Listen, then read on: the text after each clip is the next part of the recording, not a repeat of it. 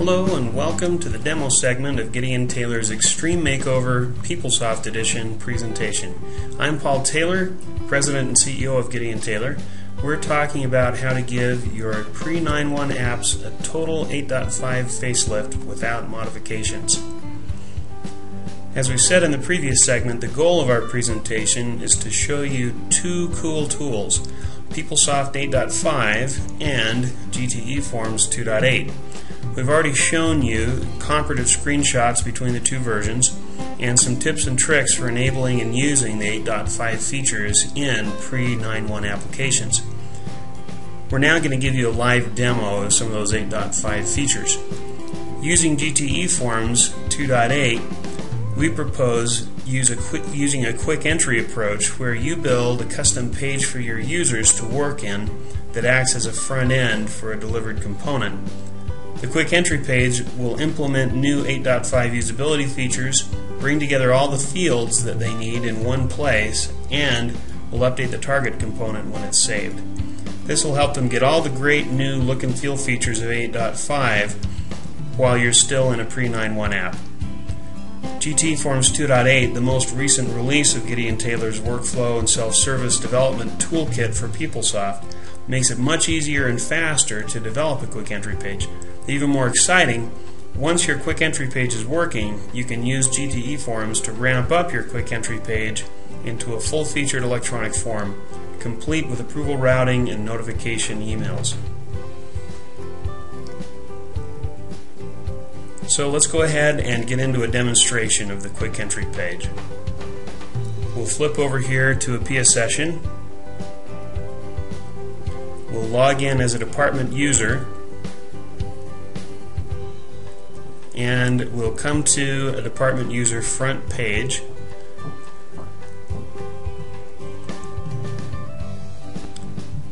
Actually, we're going to come straight to the search page for our basic job data quick entry solution. Let me emphasize here before we show you this. This is a really in the spirit of a quick and dirty solution to get something stood up fast. We're going to extend it a little bit in the course of our presentation, but to begin with, we just want to show you some of those 8.5 features and show you how we can implement them and bring them out in a quick entry solution. So we'll start off by showing you how the type ahead lookups work that you get with 8.5. Type ahead lookups in search fields or in search records require additional enabling, and we've talked about that already in the previous segment. But here's an example of what we've put in place for the quick entry page. You can see we can search using type ahead lookups on the employee ID, on the name, on the last name, and even on the department. And these all help us to get down to valid values that we can use to choose the record that we're going to open here. And again, this is in HCM 9.0 that we're doing this demonstration. So we'll go ahead and choose off of the employee ID menu. As we type, it narrows down our selections, and we can go ahead and enter our quick entry page. One thing that you will see right off is that you have a different look and feel. We discussed that and showed you some screenshots in the previous segments. This is the Swan style sheet, one of two main style sheets that you can get with Tools 8.5. You'll see it has the rounded corners on the boxes and has kind of a two-tone gradient fill. You'll see the buttons have a two-tone look and feel. So a little cleaner, a little updated look, and a quick entry page is a fast way to get that functionality to your end users. So first off, we'll go ahead and change the effective date.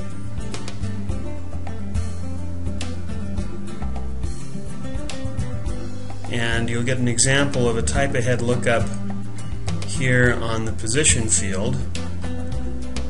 And again, this is a little different than type ahead on the search record. It looks the same, but it's different enabling it. So as we type, we get the drop-down box with the values that match the string so far.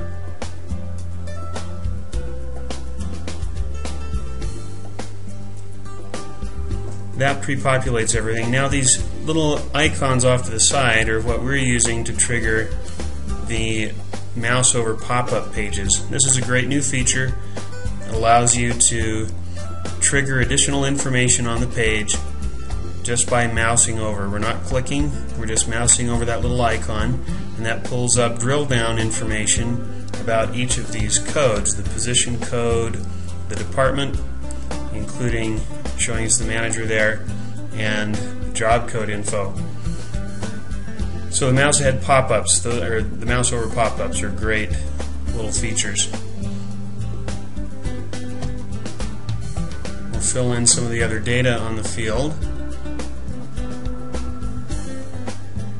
and then we'll show you some of the functions of a Scrollable Grid, another 8.5 feature. This is a grid to gather earnings distribution information.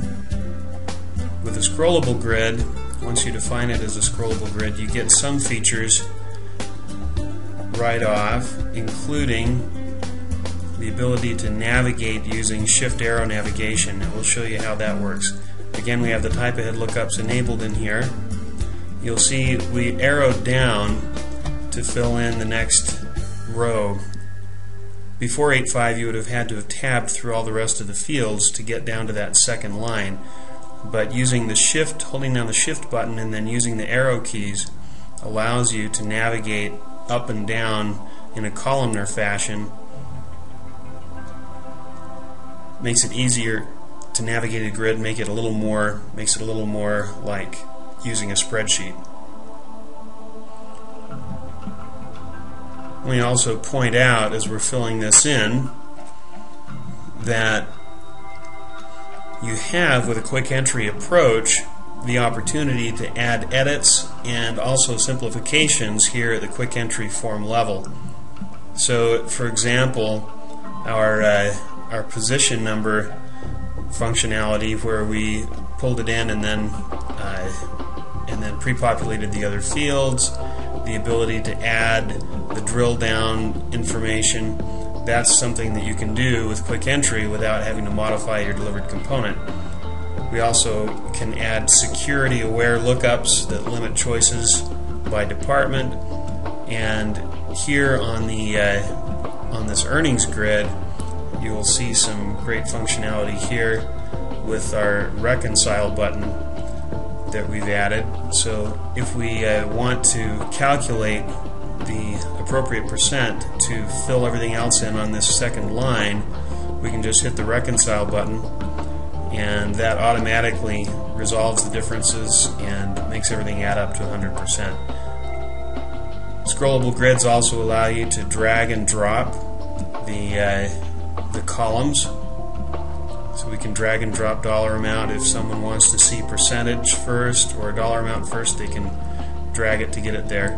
That feature is per user, so once that's customized, it's only for the user that's actually doing that. You can also sort by each of those columns by clicking at the top. It'll sort up and then sort down.